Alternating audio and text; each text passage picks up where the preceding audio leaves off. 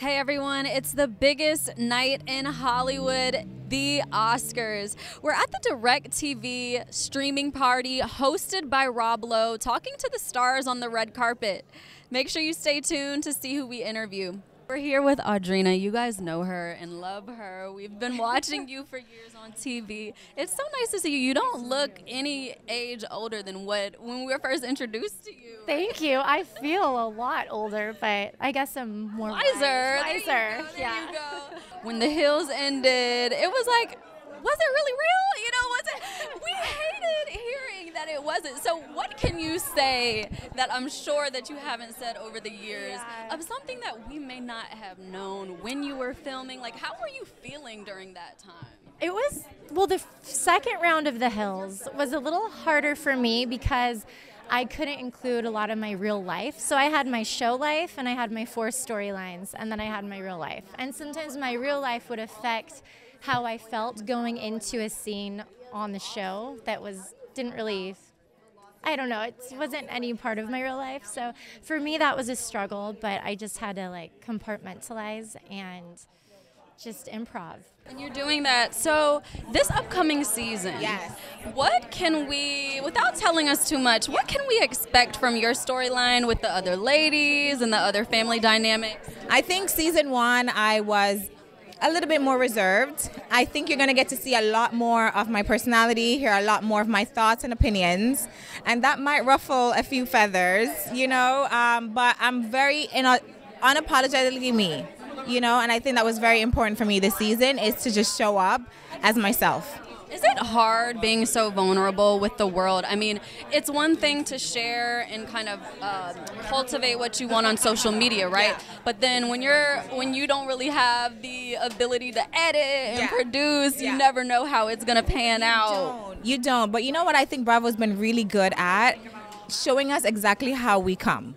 You know, they don't make us look like what we're not. And I think that was the best thing that I took away from season 1. Like, okay, you know what? I can trust my producers. I can show up as me, and what I give them is the content that they can use. So I think overall, it's going to be a really, really, really amazing season. I think season 1 was good, but season 2, it's coming. It's epic. It's epic. It's epic. Hi, Natalie. You look beautiful today. You're carrying an extra little person with I am. There's 2 of us. Yeah. How are you feeling? I feel so good. I feel like I could run a marathon right now. I love that. I need your energy. I'm getting all this superwoman energy, so I feel great, taking advantage of it. My baby's first red carpet, my baby's first Oscars. It's a big, big night. How do you feel about the nominees? Do you have your money on somebody?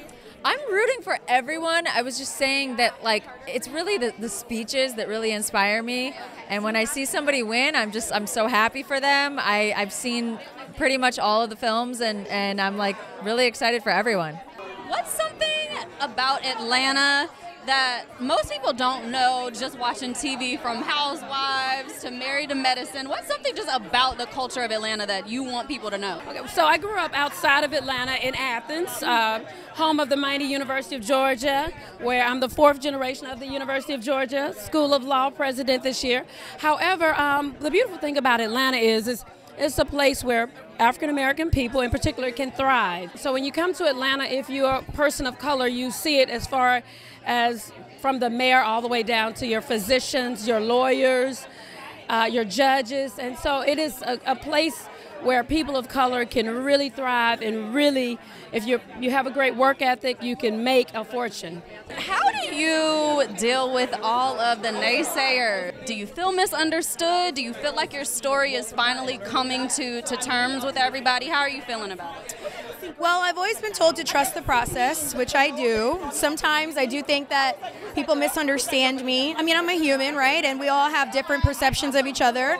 I think over the years, I've just become more confident in that no matter what, I am being true to myself. So if people don't understand me, then really the onus is on them to figure it out. Would you keep the cast the way it is right now?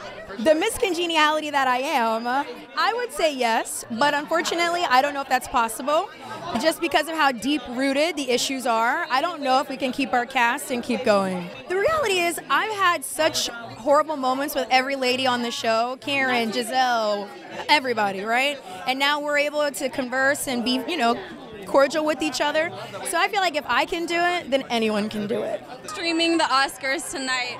What does it feel like to kind of stream it in this way at like a streaming party with DIRECTV? Is this fun for you, or would you rather be snuggled up in the bed? Oh my God, this is a dream. I am a Housewives stan, and to be in the room with the icons of all icons, the Bravo celebrities are here in full force. Right.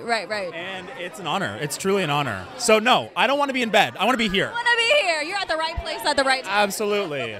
Tell us a little bit about what we can expect from you this year. This year, I have the honor, the privilege of having my own TV show coming out in June. Now, unfortunately, it is a Canadian show, as I am Canadian. But to be here now and be working in traditional media, going from digital to traditional, is crazy. And also just being in this space as a reality star myself is insane. I parody the Housewives, the Kardashians and stuff. And so being able to say that now I have my own show is absolutely incredible. And I'm also just so excited for people to see the show that we created and what we've worked on. It's stupid. We made the world's stupidest show. I love that. Yeah, but made for TV with Bowman Martinez Reed. It's coming your way.